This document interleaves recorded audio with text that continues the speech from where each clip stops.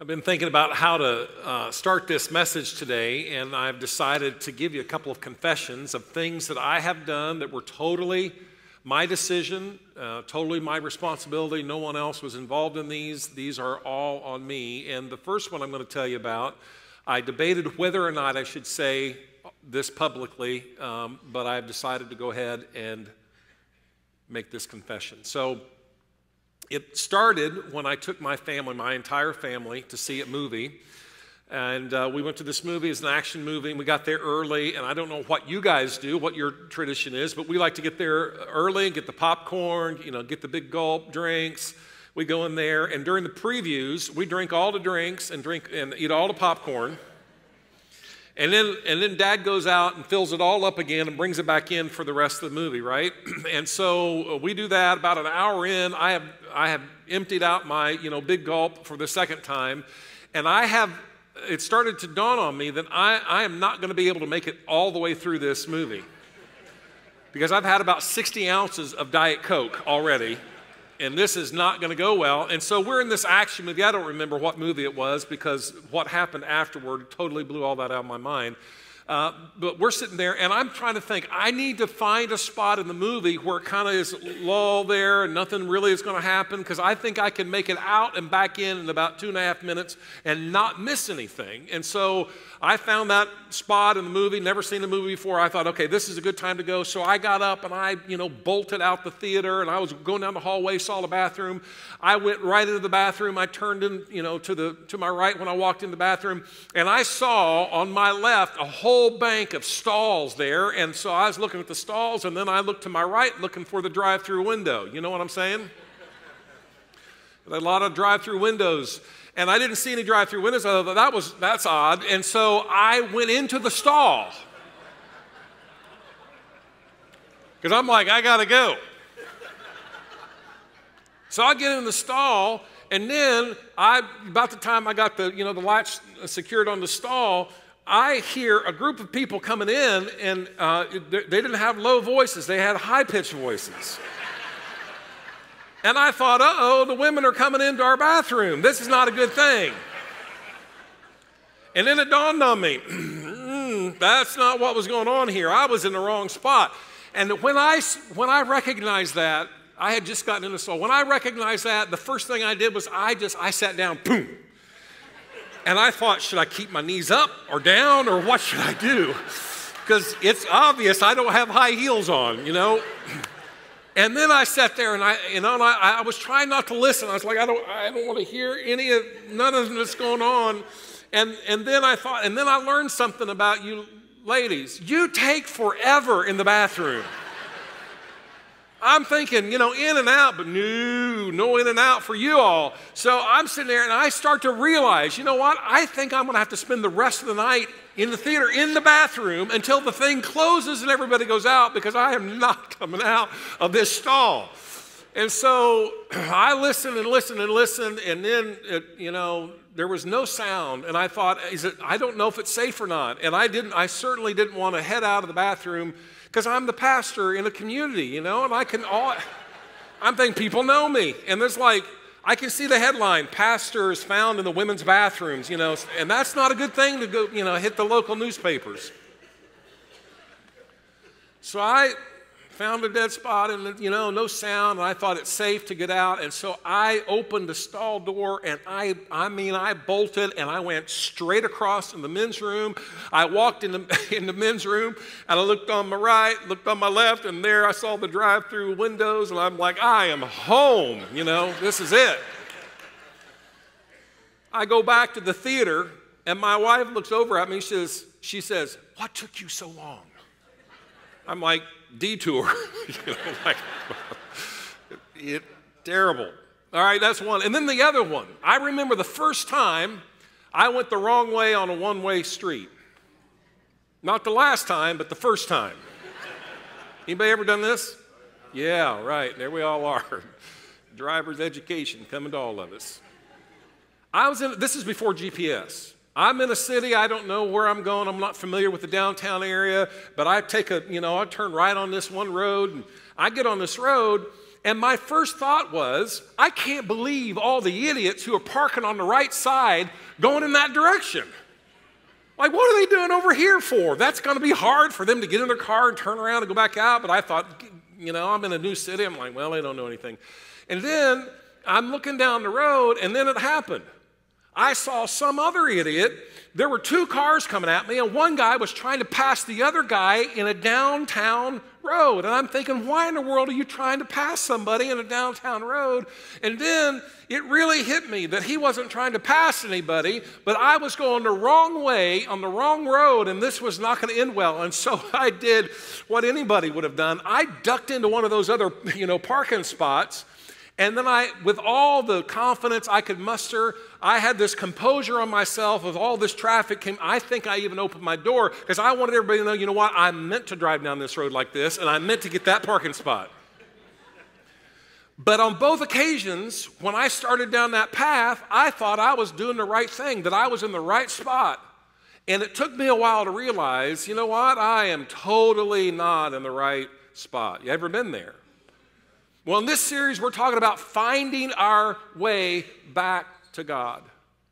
And the truth is that all of us at some point or another have drifted from God, haven't we? Some of us have drifted real far from God. Some of us have really never followed God, but we're just kind of trying to check all this stuff out. But all of us at some point have been far from God at some point. You ever seen this word? Rumspringa. It's a real word. It's a real word.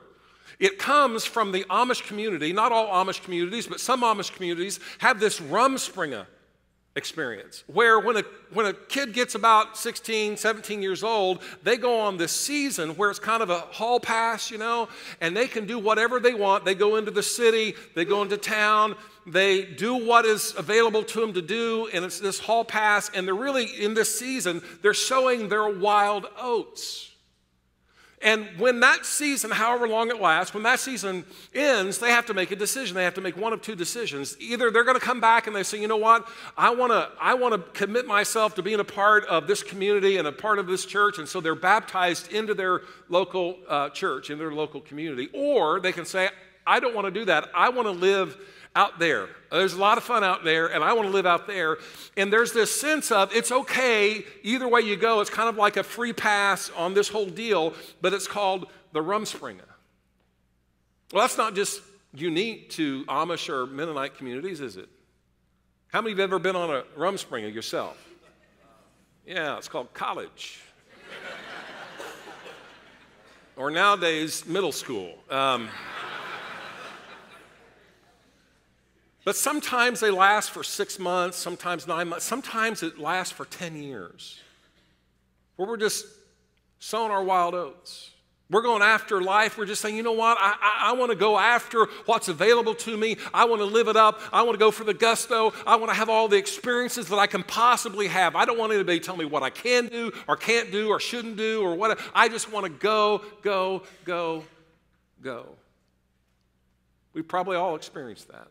Last week, we heard from Jake. He started to tell his story a little bit. If you were here last week, you probably remember. But I want to go back. I want to hear some more from Jake and his story. Why don't you turn to the screen and watch this?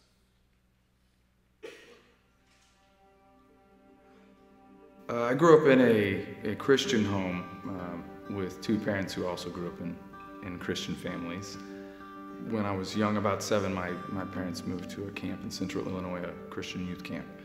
And that was a really, really cool way to grow up, just surrounded by youth groups and Christian kids. And coupled with that, I also grew up in the church, surrounded by a family that didn't just believe it, but they lived it.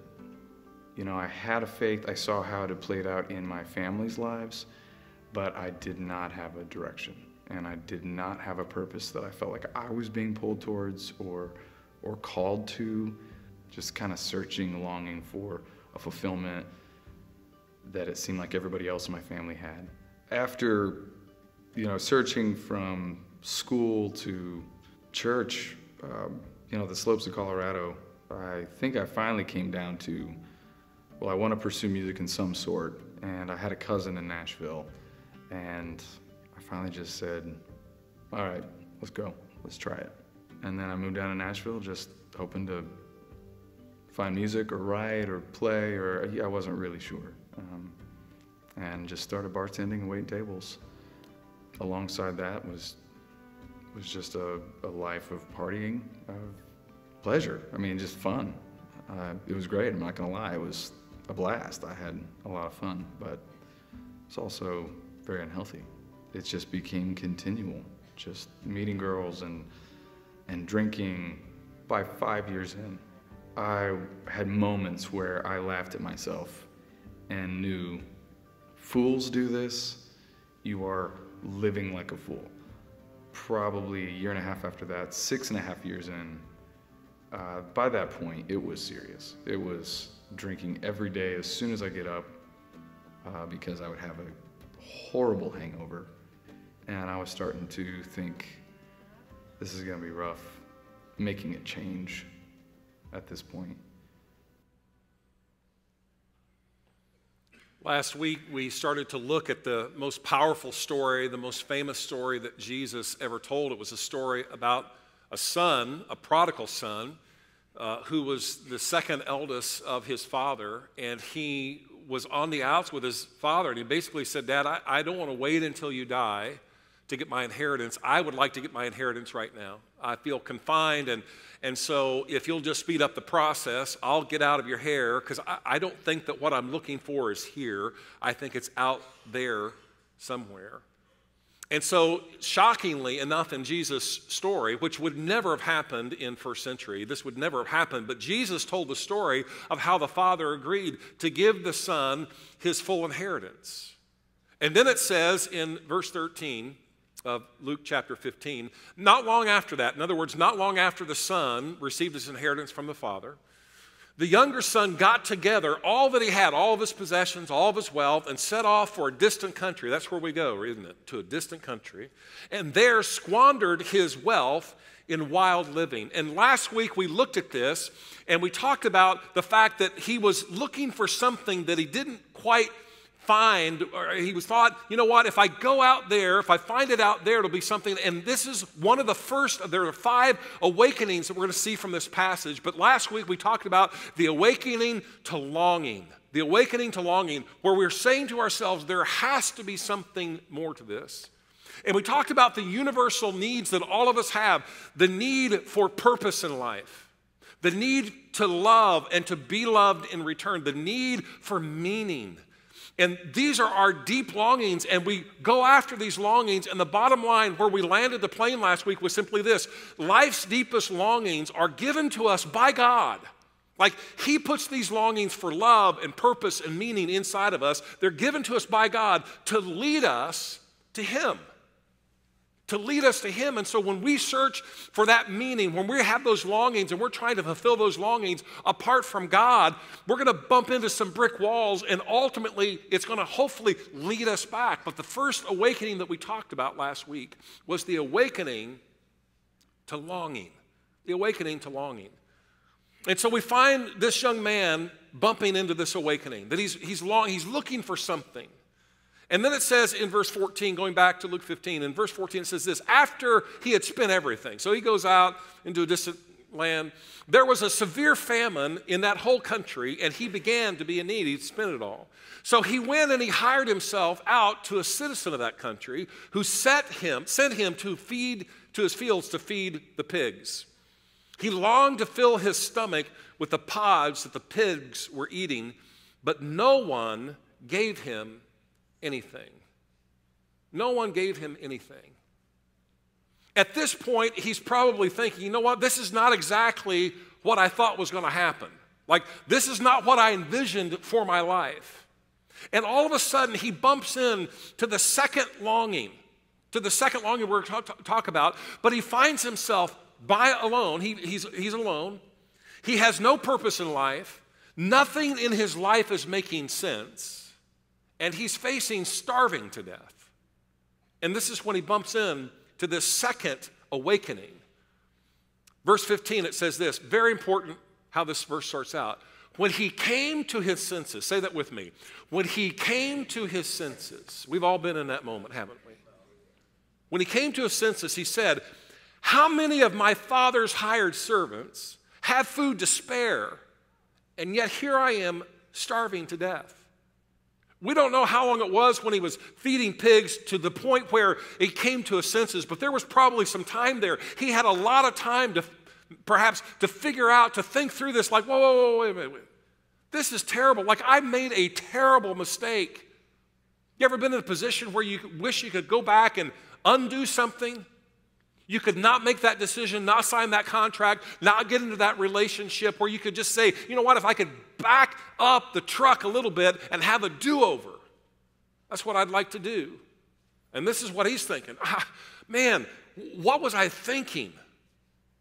If I could go back, I'd have it a whole lot better. And the awakening that he's bumping into is that of regret. He's sitting here thinking, you know what, this was a terrible mistake I've made. I wish I could start over. Every single one of us has been in a situation in life where we wish we could start over.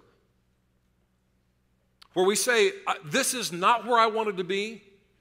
I wish I could start over. I wish I could do this over. In fact, there are people in our lives who are watching us go down this road and they're thinking, you know what? You need to start over. You need to come back. You need to do this over again. But we have to have the awakening. We have to feel the regret. I remember when my wife and I had been married for about 8 years. There was a stretch and a season in our marriage, and I have permission to talk to you about this today. There was a season and stretch of our marriage where it was not good, really at all. And for about 1.5 years, 2 years, it just got progressively worse. Not immediately, it wasn't all in one fell swoop, but progressively worse and worse and worse. And to the point where there really wasn't any affection. There really wasn't any warmth in our relationship. It was just kind of stone cold. And I remember there was a point, and I didn't realize really how bad it was. I was beginning to become aware of this. You really don't know how bad it is, gentlemen, until she tells you how bad it really is, right?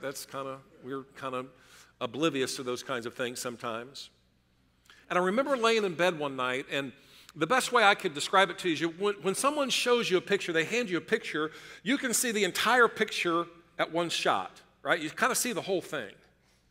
And when I was laying in bed that night, it wasn't a vision, but it was like I just got this picture of the state of my marriage, of the state of the relationship that I had with my wife, and it was awful. And it really, honestly, was dead. And in that moment, I realized, you know what? This is my doing. 99% of where we are is because of me. And my wife was at a point where she just thought, you know what? I'll take our son and I'll have a separate checking account, and James, you can go do your thing, and me and my son, we'll do another thing. We'll live in the same house, but we're just roommates, really. That's kind of where we were. It was a scary time. And I knew that just saying I'm sorry wasn't going to be enough, because I'd said I'm sorry a lot. And there's a point at which sorry isn't enough, isn't it?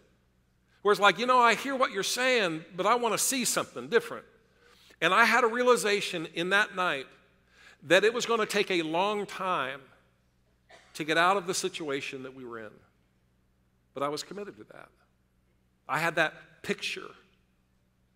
And it's this moment, I think, when we hear this sentence where Jesus says in the story, when he came to his senses, when he got the snapshot of what was really going on in his life, there was regret. He realized something had to change. Turn your attention back to the screen and let's hear more from Jake and his story. I was pretty functional. Considering.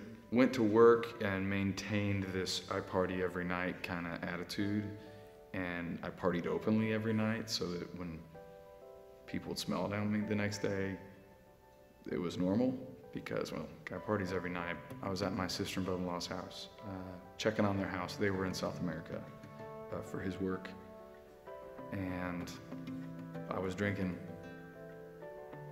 and I just had this totally normal moment of going, this has to stop. Like, I have to stop. I will die at some point from this if I don't. And I couldn't stop that night because I had to work the next 3 days, and I knew it's gonna be ugly and I won't be able to work. I knew after Wednesday night at work, I would have 4 days off in a row. So I prayed to God that night. I said, God, I need to stop drinking on Wednesday. So please keep me safe for the next 3 days. So that night, Wednesday night, I went back to my sister and brother-in-law's and took my last drink and went to bed.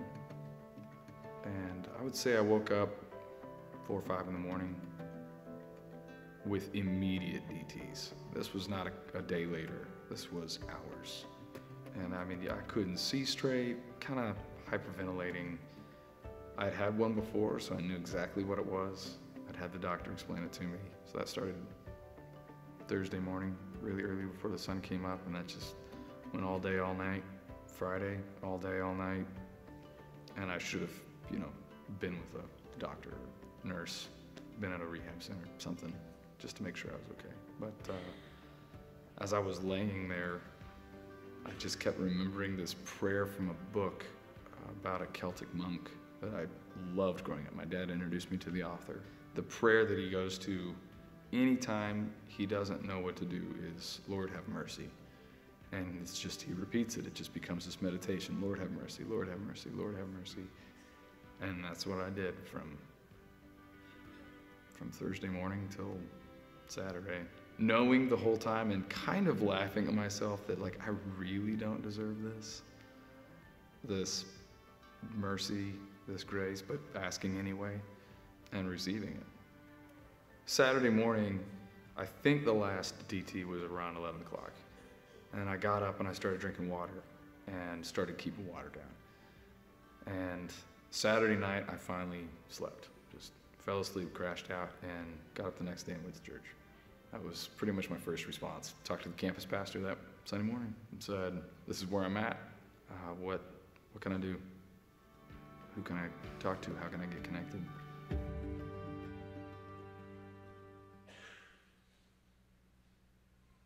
What I love about what Jake just said there was that prayer that became his meditation. Lord, have mercy. Lord, have mercy. Maybe you're in a season right now where that needs to be your prayer. Like, God, I just need your mercy. I just need your mercy. Because here's the thing. We can't find our way back to God until we come to our senses and wake up. We can't find our way back to God until we come to our senses and wake up. This is an awakening that has to happen in you. It has to happen in me, where we just realize, you know what, this has got to stop. And maybe you're at a place like that today. Richard Rohr one time wrote this. He says this: you cannot heal what you do not acknowledge, and what you do not consciously acknowledge will remain in control of you from within, festering and destroying you and those around you. And maybe you're in a moment right now where you're just saying, you know what, that's me. Like, I am out of control. My life is headed in a direction that's going to wind up in disaster. And the reason you're here today is for this message. That other people in your life have probably seen this, and they've been praying for you, and they've been wondering, but there has to be an awakening in your own life. Maybe it's a relational thing that you're just straying away, and it's like, you know what? You can't go down that road. Maybe it's a financial deal. Maybe it's a substance abuse thing. Maybe it's an addiction of some sort where you just say, this has to change. And this is your moment. This is your moment.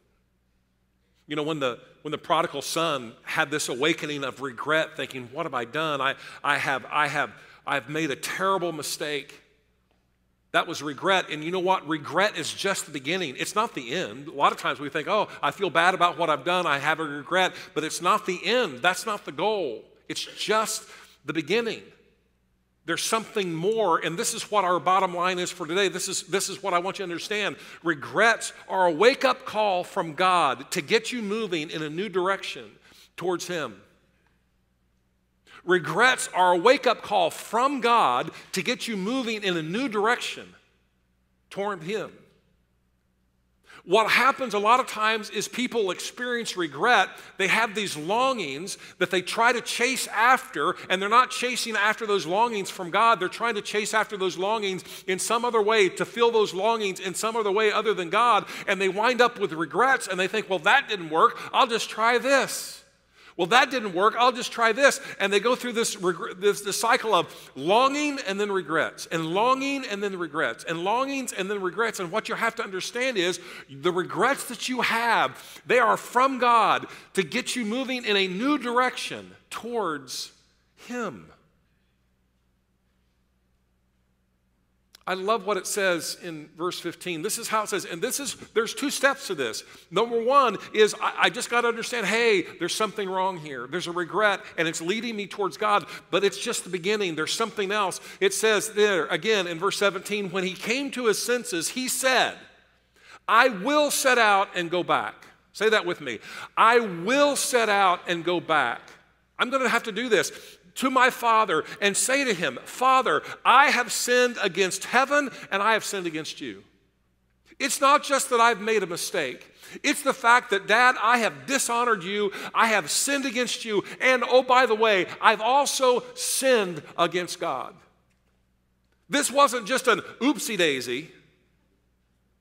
This is like a sin. And I've got to go back. In other words, when he says, I've got to go back, I will. This is a decision right here. This is a firm decision that moves us in a direction. I will go back. You see, we don't accidentally drift toward God, do we? We don't gradually drift toward God, do we?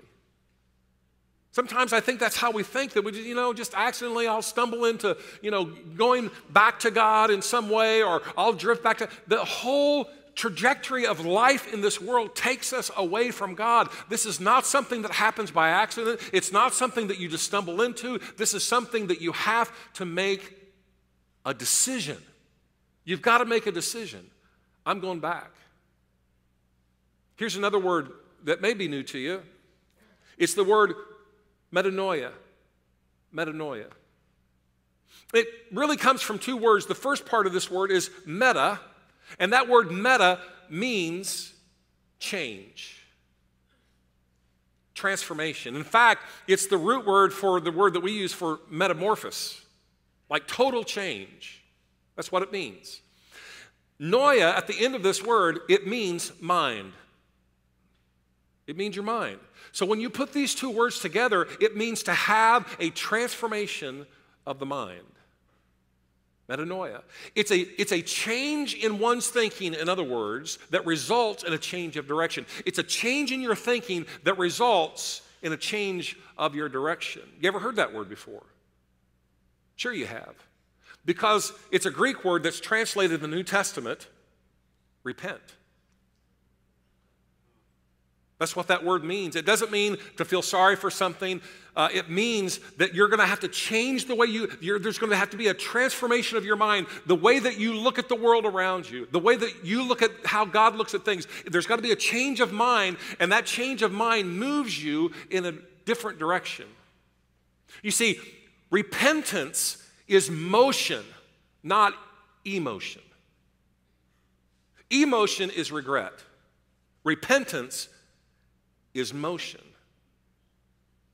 It puts us in a new direction toward God. So where are you right now? Are you stuck in this cycle? Are you stuck in this cycle where you're just longing and regretting and longing and regretting and longing? You got to break the cycle. And the way that you break the cycle is our bottom line. Your regrets are a wake-up call from God to get you moving in a new direction towards Him. And maybe you say, James, I have gone so far and so long, and I don't even know my way back. And the thing that keeps a lot of people from finding their way back to God is not that they don't have this awakening of regret, it's that they're afraid. They're afraid to go back. They're afraid to go back to the people that they have strayed from. They're afraid to go back thinking they're not going to love me anymore. They don't want him, a sack of trash like me. They don't want somebody like that. There's no way that God could want me. It's so far, it's so bad, there's no hope. But that's not true. And that's why Jesus told this story. He told the story of a son that went as far as he could possibly go. And that awakening of regret came. And it moved him in a new direction, back toward his Father. And it can do the same for you, for your Heavenly Father. If you're a follower of Jesus, you've been a Christian for a long time, but you've drifted away, what do? You just need to come back. God, I'm sorry. I've sinned against you. I've sinned against other people around me, and I want to come back. If you have never been a follower of Jesus, you've never made that like, I need to follow Jesus. You can, and when people do that, you know what they do? Kind of as a first step on that, they are baptized into Jesus. That's a way when they go public with what they're saying. They're saying, you know what? I'm putting a stake in the ground, and I can't change what I've done. I can't change where I've been. But as far as I can, my best effort, my best, direction of my life, I want to walk with Jesus. I want to run in his direction. I'm coming back to my Heavenly Father who loves me and has open arms for me. That's what they do. They drive a stake in the ground. And by doing that, they're saying, you know what? I belong to him. It doesn't mean that they're perfect. It doesn't mean that they're never going to stumble, because they do, and we will, and I do. Everybody does, but it means I belong to him. I'm coming home. Yeah. In 2 weeks, we're going to give you the opportunity to drive that stake in the ground and say yes to Jesus, to say yes to following him with all of your heart. And if you've never been baptized before, if you've never been immersed into Jesus Christ, 2 weeks from today, on Sunday morning, we're going to do that at the close of each of these services. This is something that you do not want to miss. If you've already been baptized, you don't need to go through that again. You just need to pray. But what I want you to do is be here for those who are coming home to their Father. Don't miss that. Don't miss that. Yeah.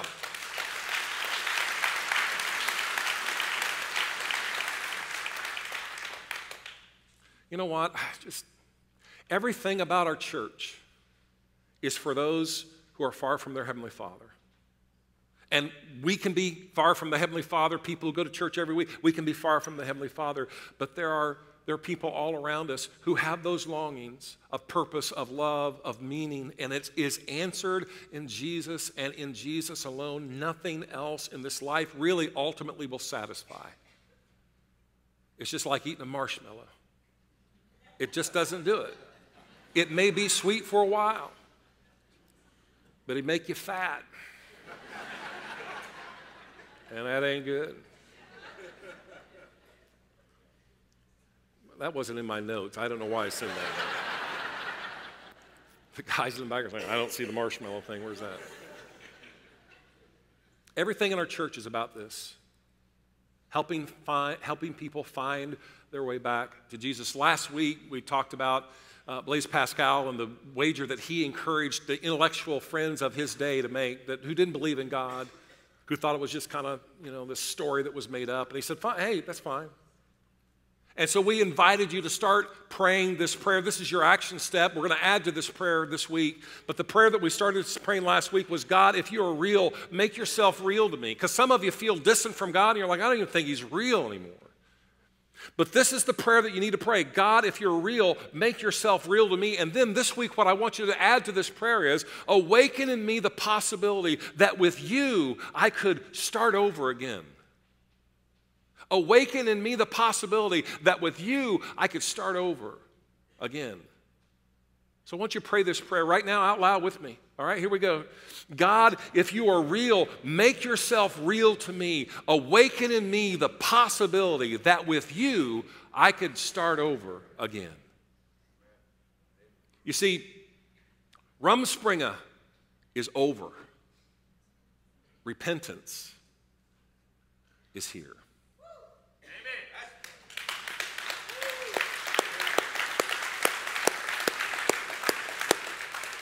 It's time to come home. It's time to come home. Let's pray. Father, thank you for this magnificent story of rebellion and sin and going hard away from you, and then this awakening of longing, this awakening of regret that leads us all back to you, and the fact that as our Father, you stand with arms wide open, not to condemn, but to welcome, to embrace, to give purpose and meaning so that we can be loved with an undying love.